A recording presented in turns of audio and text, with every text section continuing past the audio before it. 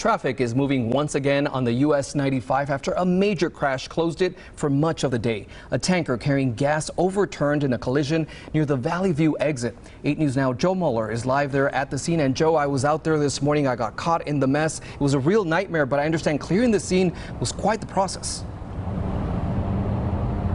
Well, Christian, that makes two of us caught in the mess. Traffic was a bit of a nightmare for people here on the 95. The good news is traffic is moving in both directions, but the bad news, here's a live look. Bad news is that there's still a lane closure on the northbound lanes here at Valley View, the exit here. This all reopened both ways around 2 o'clock. This all happened before 5 when a BMW and truck carrying thousands of gallons of fuel crashed on the northbound side of the 95, north of the Valley View exit. Around 100 gallons of fuel spilled. The rest of the gas had to be transferred to another tanker truck. Crews then flipped the tanker and towed it away with several crews here to help, and it took several hours.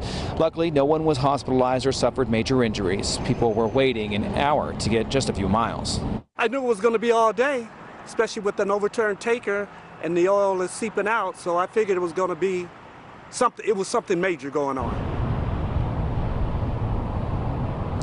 The northbound lanes were closed until around 2 o'clock this afternoon. Now back out here live. Again, there is a lane closure still on the northbound lane. You're taking a look there. It seems that crews are attending to that light pole there. But we have been talking to several people who were stopping by the location we were at just to see what is going on. Many are saying they're happy to see the traffic is going once again here just in time before people start to get off work here very shortly. Reporting live, Joe Muller, 8 News Now.